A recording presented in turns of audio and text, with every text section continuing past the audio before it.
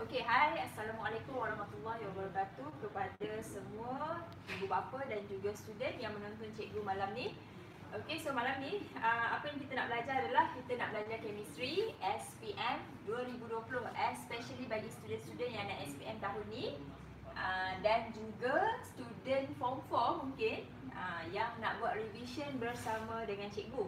Okey, so apa yang topik yang cikgu nak bincangkan hari ini adalah soalan yang berkaitan dengan calculation yang melibatkan 5 magic triangle yang kita akan belajar.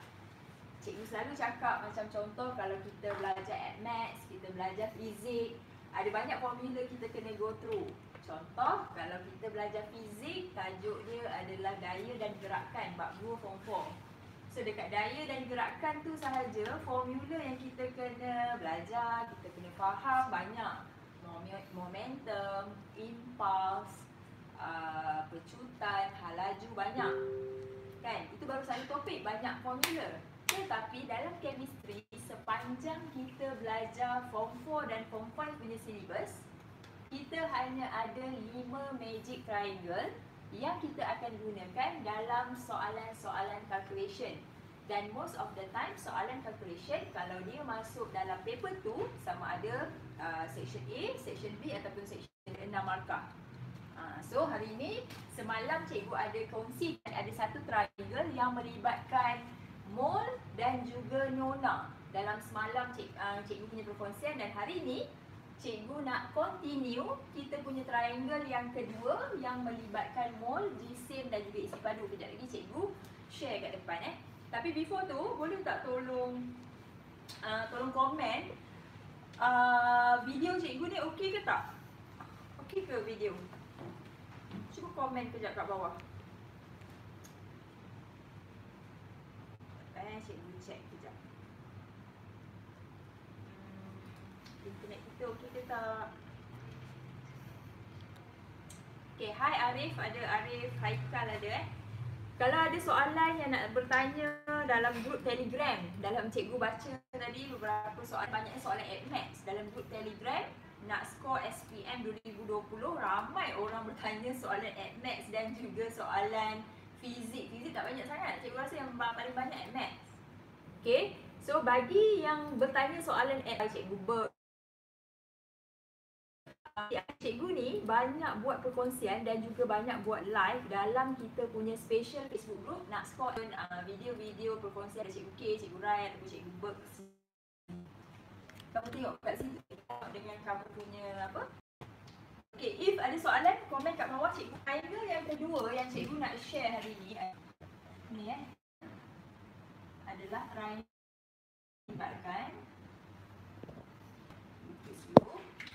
yang melibatkan semalam cikgu kongsikan dia berada di bawah mole sebenarnya adalah N.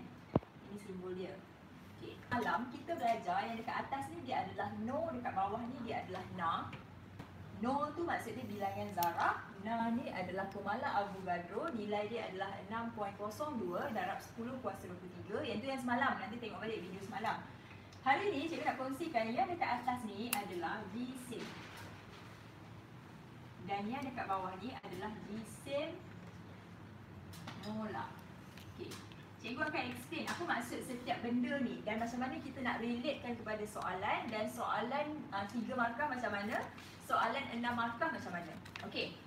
First of all, ready Ready? Kalau ready, komen ready kat bawah.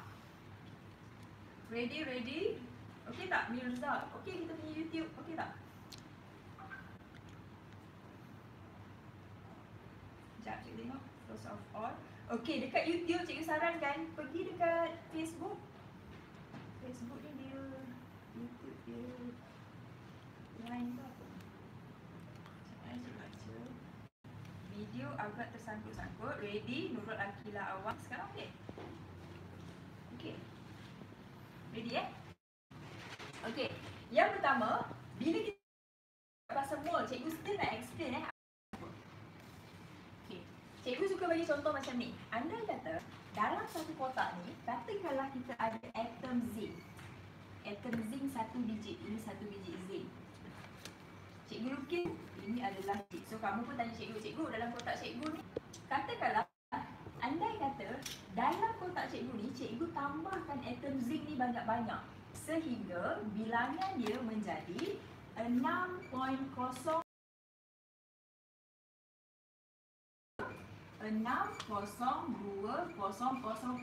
kali lah. Bilion pun lebih daripada bilion. So kalau orang tanya cikgu, cikgu, atom zinc sebenarnya ada berapa banyak?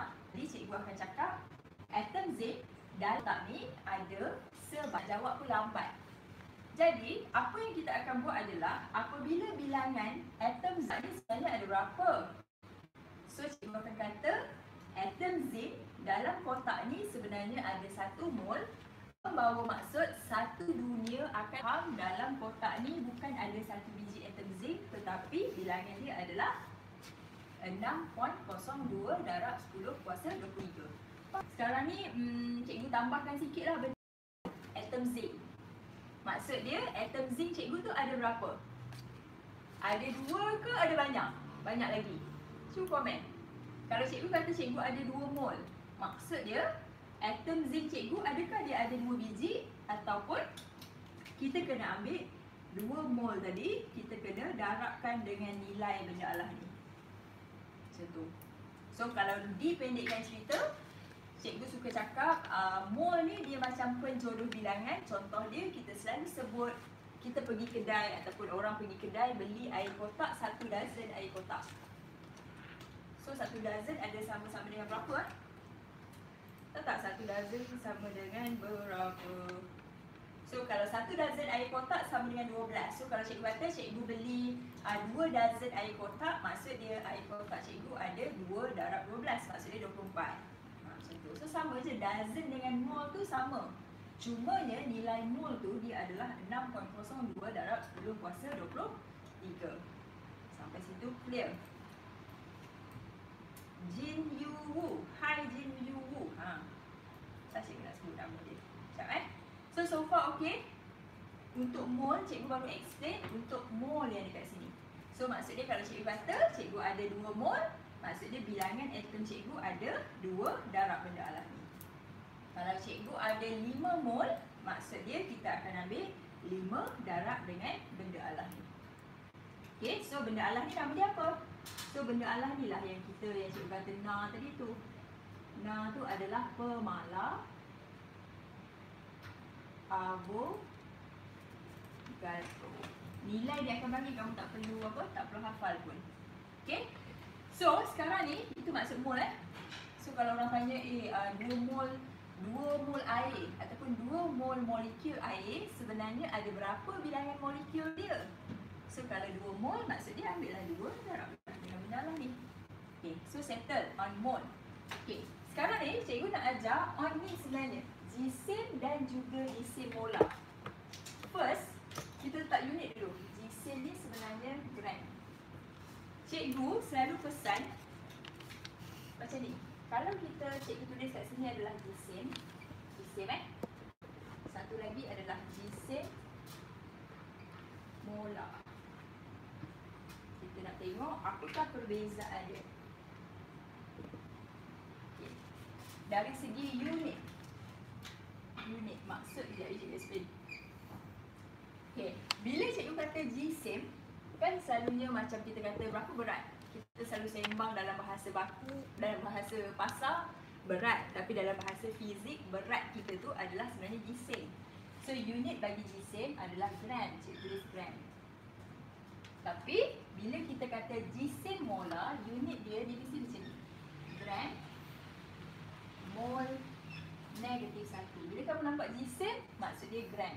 Bila kamu nampak molar, maksud dia mol negatif 1. Reason dia sebab apa? Sebab kalau cikgu tutup gisim molar, kalau cikgu tutup ni, cuba tengok dekat atas apa benda? Gram. Dekat bawah adalah mol. So, bila dekat bawah adalah mol, that's why lah dia punya unit dia akan jadi gram mol negatif 1. Itu on unit. Maksud dia nanti kalau kamu nampak cikgu tulis macam ni, 2 gram. So 2 gram ni sebenarnya apa? Gisim ke gisim molar? Tengok unit. So kalau dia 2 gram, maksud dia yang ini adalah gisim. Okay, kita kenal dari segi number dulu. Tapi apa maksud setiap satu ni? Cikgu explain kat sini.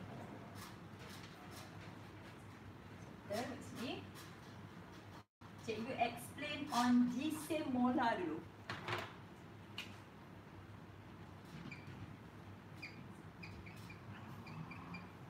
Okay. Bila kita cakap jisim molar, yang dimaksudkan dengan jisim molar adalah jisim untuk 1 mol. Cikgu bagi contoh, kalau cikgu ada Cu copper sulfate SO4.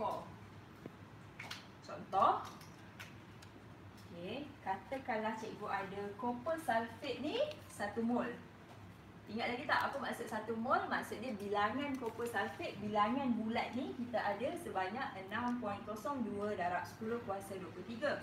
Tapi sekarang ni soalan tanya, berapakah jisim molar bagi benda alah ni?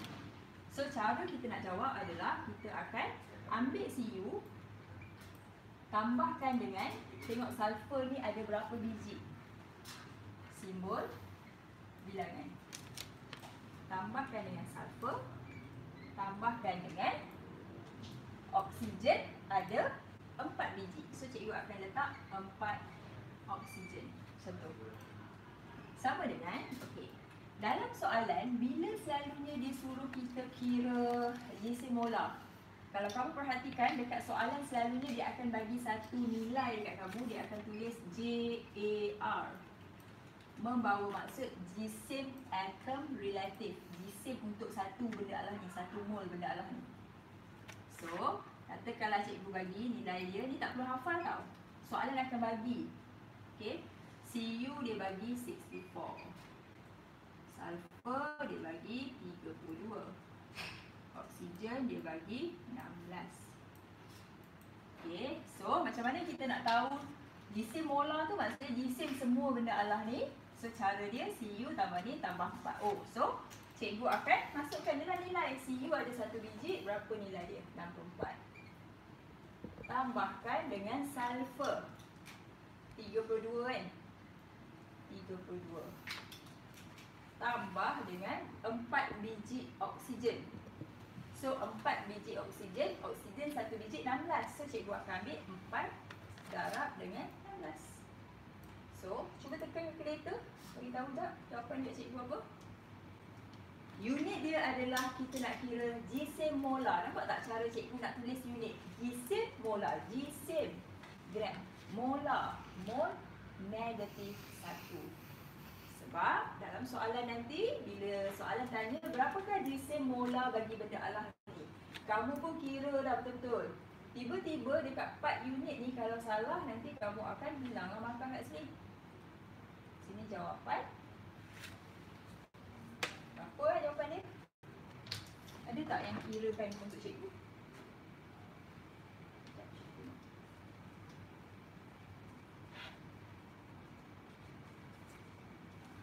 Nurul Akilah. Betul? 160-an cikgu ikut Nurul Akilah. Nurul Akilah kata 160. Jadi kita try kira benda lain. Betul tak? Betul kan? Cikgu tak kira tahu, cikgu ikut Nurul Akilah. So jawapan dia adalah macam ni. Okay. So kita try buat yang lain. Okay. Benda alah ni. Soalan tanya berapakah jisim CuSO4? Okay. Jadi macam mana cara kita nak cari? Cikgu sangat suka triangle sebab dia akan reduce kita punya careless. Contoh, kalau soalan tanya jisim, kita tutup je jisim. So bila kita tutup jisim, cara nak kira jisim, kita akan ambil mol 3, darabkan dengan jisim molar. Kalau sebelah ni maksudnya kita kena darabkan. So jisim molar kita adalah 160. So jawapan kita akan jadi 3 darab 160. So dia akan jadi 480. Betul, 480 gram. Kat sini lah.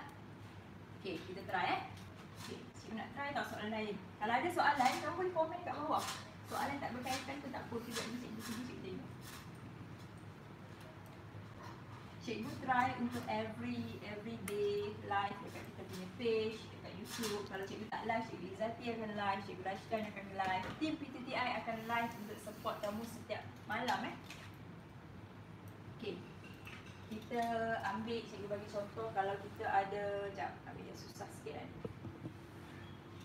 Okay, sekarang ni student form 5 Dalam tajuk kadar tindak balas, kamu berjumpa dengan benda alami. Nama dia adalah natrium thiosulfide. Okay. Nampak macam complicated kan? Okay, macam mana kita nak tulis formula natrium Na+.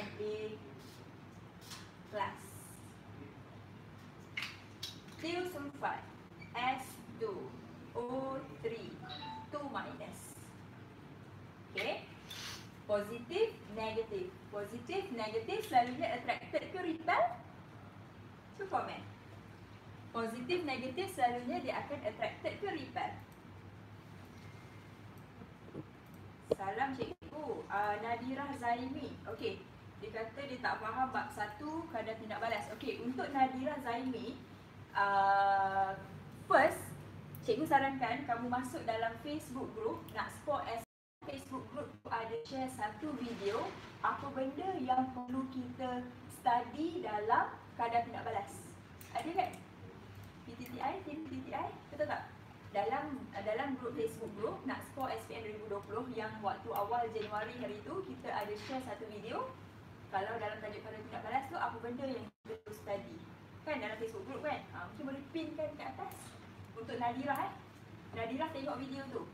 Okay, yes, Arif cakap attracted. Ni attracted. So, cara tulis dia yang pertama, Na combine dengan S2O3. Step yang pertama, salin je balik benda-benda alam ni. Jangan tengok atas ni. Okay. Step yang kedua, kita tengok charge kat atas. Satu positif, satu lagi negatif. Tapi nombor dia tak sama. Yang ini 1, positif 1 kan? Yang ini adalah negatif 2. So, kita crosskan 2 kita bagi dekat hitam. 1 kita bagi dekat geng biru. Tak ada apalah. Jadi, formula kita adalah benda ni.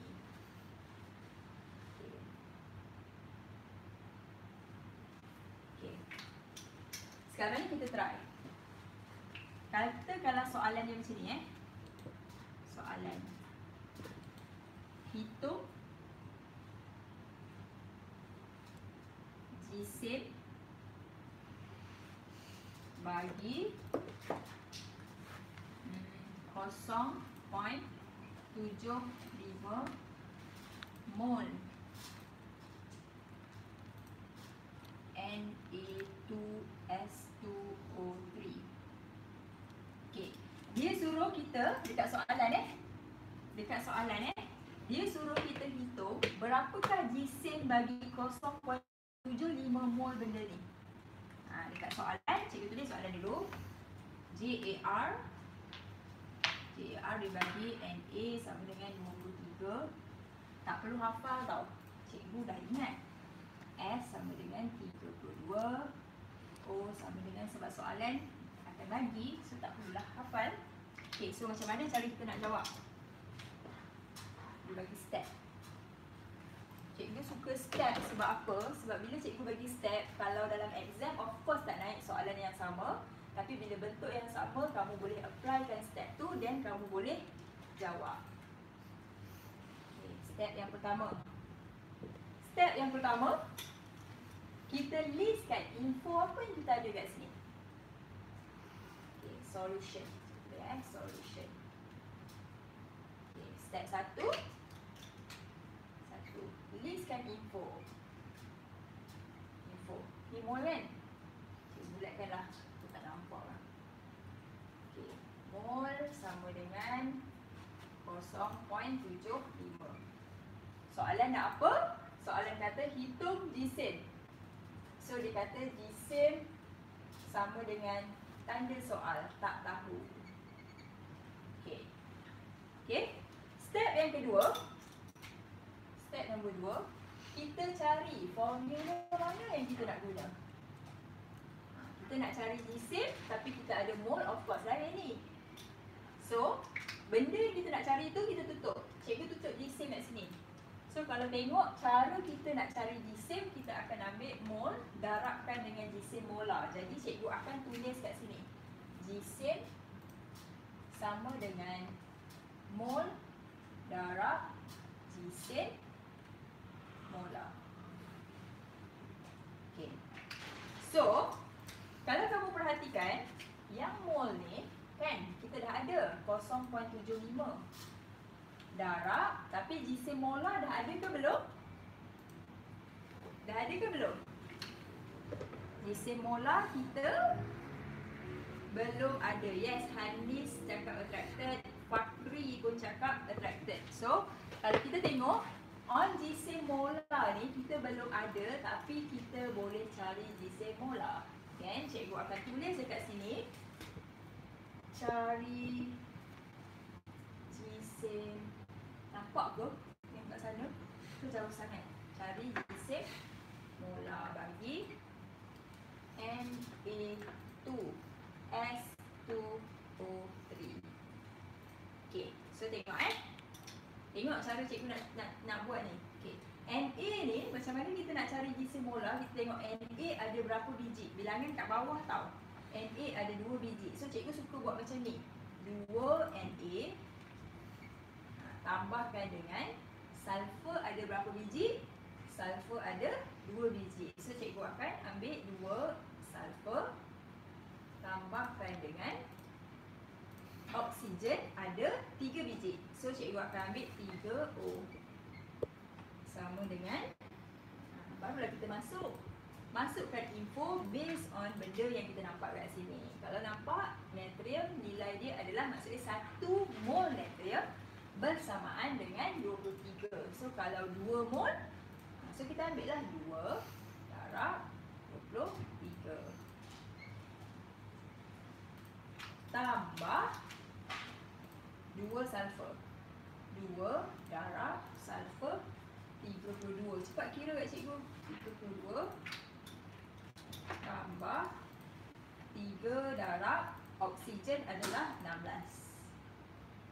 So, final answer kat sini berapa Kira jap. 2 darab 23, 46. 2 darab 32 adalah 64. 3 darab 16 adalah 3, 4, 48.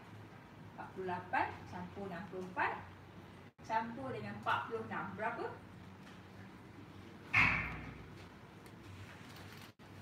Okey, berapa? Siapa tu?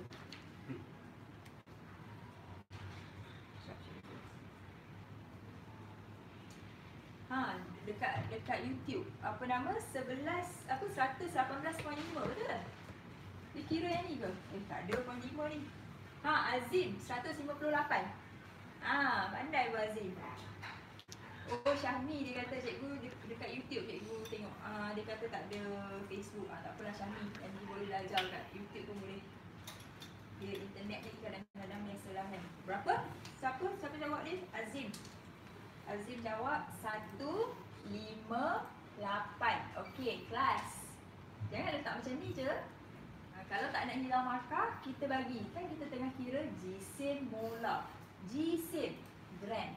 Bila sebut je molar, kamu terus letak mol negatif 1. Macam tu. Kalau cikgu kata isi padu BN kuasa 3. Kalau cikgu kata isi padu molar, so jadi isi padu BN kuasa 3 molar. Mol negatif 1. Ingat dengar je molar, mol negatif 1. Okey. So, yang ini cikgu masukkan kat sini. So, maksudnya 158. So, tekan kalkulator. 158 darab dengan 0.75 dapat berapa? Yes, Naufa Syafni. Dia kata 158. Dapat berapa nilai dia? Nurul Huda Ahmad. Okey. Nurul Huda Ahmad dia tak faham nak seimbangkan persamaan kimia. Tim minta tolong bagi dekat dia link untuk Nurul Huda.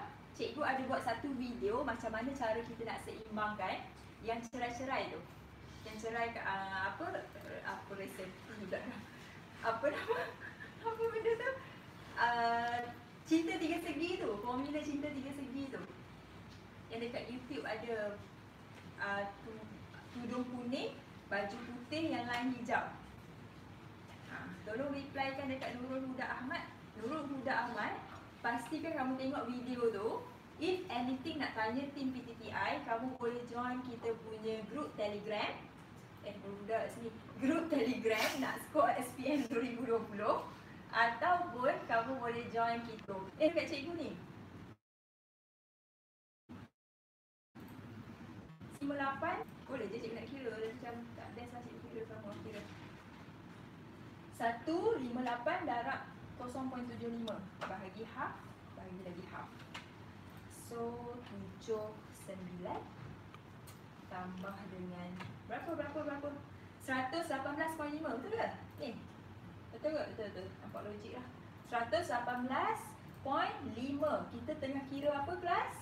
Kita tengah kira G-set. Jadi dia punya unit dia adalah gram. Okay. Dengan ni tips cikgu, most of the time kategori student yang selalu cikgu jumpa, kategori yang pertama tak reti langsung kira. Soalan calculation macam ni, nak guna formula yang mana tak reti terus. Kategori yang kedua adalah dia tahu guna formula, dia dah tahu, tapi dia terbalik. Bila nak kira G-set, kejap lagi dia pergi ambil mol bahagi dengan G-set molar macam tu. So dia pening nak kena bahagi ke nak kena darab. Itu kategori student yang kedua yang selalu tak dapat markah ataupun yang selalu hilang markah dalam soalan calculation. Okay. Kategori student yang ketiga yang selalu dia dekat so which is yang ni lah, dia selalu hilang markah dekat unit. Maksud cikgu adalah gatal tangan, gram, data sebab dia pun tak faham kita kira banyak-banyak. Sebab tu cikgu bagi tips malam tu. Dah terlepas, Balkis jangan risau, dah terlepas ni video. Okay, tapi kalau tak ada orang tonton kita delete. So boleh tengok balik video ni, ataupun kalau nak tonton lebih banyak video cikgu, video tim PTTI, boleh pergi ke kita punya Facebook group nak skor SPM 2020, dan juga jangan lupa untuk join kita punya group Telegram nak skor SPM 2020. Nak jumpa lambat lagi, nak jumpa cikgu next seminar bulan 3. Waktu cuti sekolah, kita akan adakan seminar kuasai A+ Sains Student SPM bertempat di Shah Alam 19-20 Mac, yang mana kita fokus kepada 2 subjek untuk seminar tu, Maths dan juga Chemistry. Tapi if anything nak dapatkan info ke apa, boleh dapatkan daripada tim PTTI ataupun boleh DM ataupun PM kita. Okay, so thank you untuk sesi malam ni. InsyaAllah kita berjumpa dalam next session, InsyaAllah esok malam. Okay, thank you. Jumpa lagi.